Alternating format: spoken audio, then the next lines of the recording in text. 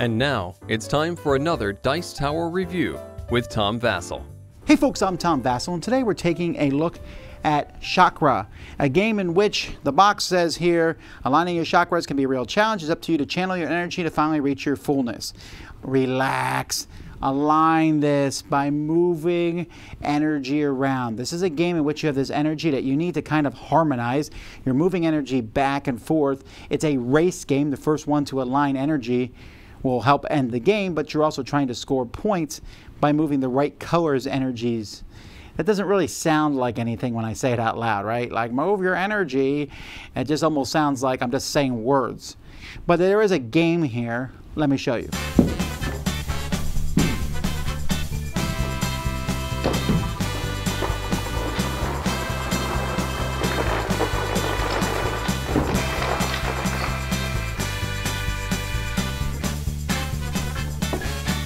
Each player is going to get a board that's shown here. You can play them on the right or the left side, doesn't really matter. You're going to get these 5 tokens here that you're going to use. These are inspiration tokens.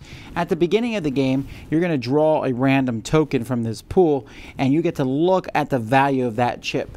And these chips are going to be valued 1, 2, 4, so I now know that blue is worth 3. So on your player's turn, there are 3 different actions that they can take. One of the actions is they can take 1, 2, or 3 energy of different colors from the same Maya flows. So these are randomly pulled from a bag. And if this is black is negative energy, if there is black, you must take it. So I could take just these 2. I could take all 3. I could take just 1, but if I take just 1, it has to be black. I could take all 3 of these, etc. When you take these, so let's say I take these 3 here. When you take them, you have 2 options of where to put them. You can put them in the Bagya bubbles, that's at the very top up here, as long as they're open. Or you can put them directly in one of the spots here on the board. But if you do that, you then have to put one of your inspiration tokens there. That does 2 things. It locks up that inspiration token that you can't use for other things, and you can't put tokens there again. If you completely get this filled with yellow energy that's in that yellow chakra there, so let's say later on I managed to get 3 yellow energy in this spot here, then whew, it's been harmonized and this will come back to me. Now another thing you can do on your turn is you can move energy around. So let's say the energy looks like this. I can spend one of my tokens, place it on the thing here, and so this lets me move 1 energy down 3 spaces. This lets me move 1 down 1 space, 1 up 1 space. Maybe I'll move the yellow down. I want to move the purple up, but I can't because this is full. But I might move the green up. Now, once something's harmonized, if I want to move the purple up, I can skip the harmonized one as I'm moving them around. Other than that, though, you need to make sure that there's spaces to be able to move these up and down.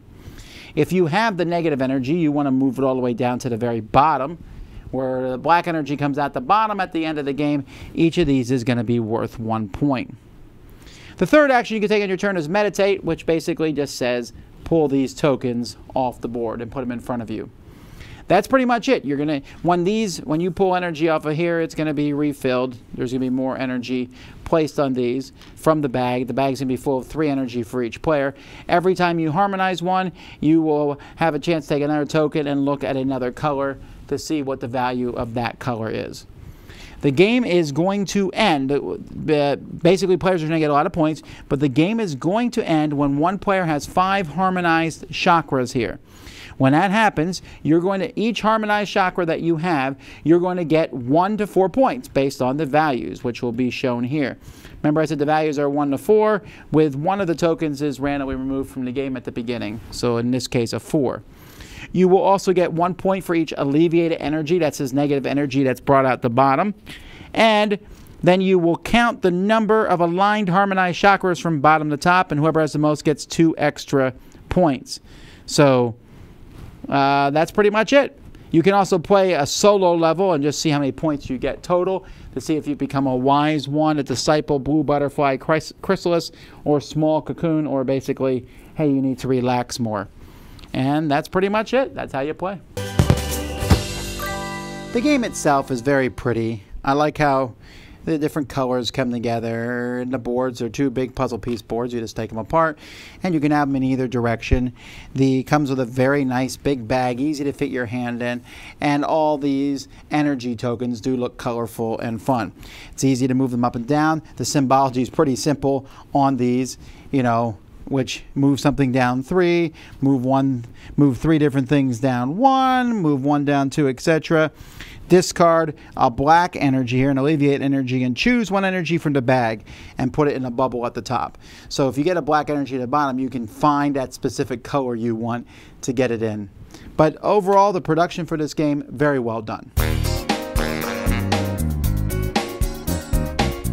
So the game is super pretty, and I like the idea of the game, which is, you know, grab some colors, put them at the top, slide them down to the bottom as efficiently as you can. Maybe stick them in the bottom, but then you're going to lose one of your inspiration tokens, not be able to stick them in there faster, so it'll take a while to harmonize that section, but might be faster. It's all about a game about, you know, economizing, you know, your moves. Basically, can I make these get to the right colors as fast as I possibly can? There's 2 things I don't like about the game. First of all is that the colors always go downward, which means it just isn't that interesting. If you get purples, which is the top color, early, and you can harmonize your purple, you can do better because you can just skip over the purple as you move things down. You say, well, Tom, that works the same way if you do red, which is the bottom. But no, not really, because you won't skip over red to get to other colors. So red is just not as good as purple. The game is okay. It's interesting to move the colors around, and there's some interesting decisions to make. When you take those colors, which colors will you take and where will you put them? If you put them directly on, you can get a color directly in a chakra and another color, maybe one above and below. You can move that in its place. That's great, but you have to give up one of those discs, and it kind of blocks that off for a while, and then you have to harmonize it to get it back. But the problem with the game is not even just that. That part of the game's okay. You're moving these things around, and it's supposed to, ooh, good. I feel okay. I don't mind that part. What I do mind is that the colors are all different numbers. They're all different values.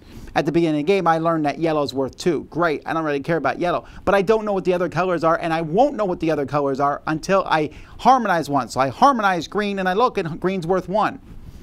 Great. I can't change that. I've already harmonized it. I already got the 1 point. So now I've learned that blue is worth 3. I guess I'll harmonize blue, but I don't have blue, and I'm about to harmonize purple.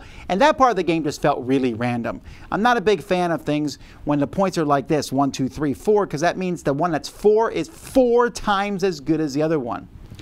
And when we played this, everyone is finishing up around the same time. Everyone's harmonizing around the same time. Everyone harmonizes different colors. The person who harmonized the most colors with the highest numbers won, but they didn't even know all of them. You don't know which colors are the highest. You can slowly learn it over the course of the game, but you've already harmonized a bunch of colors at that point. So it's kind of too late, that information. I don't know. This game is supposed to be like a, ooh, I'm getting rid of my stress, but I found it a little stressful as you're trying to race other people to harmonize this stuff. It looks pretty. I don't think it's going to appeal to a lot of people. It's an interesting idea of pulling these things out, but it doesn't feel like there's a lot more to the game than that. Just pull these, you know, gems, move them around, score points, and see who won. That's not enough of a game for me. Dice Tower Judgment, pretty, but not much else.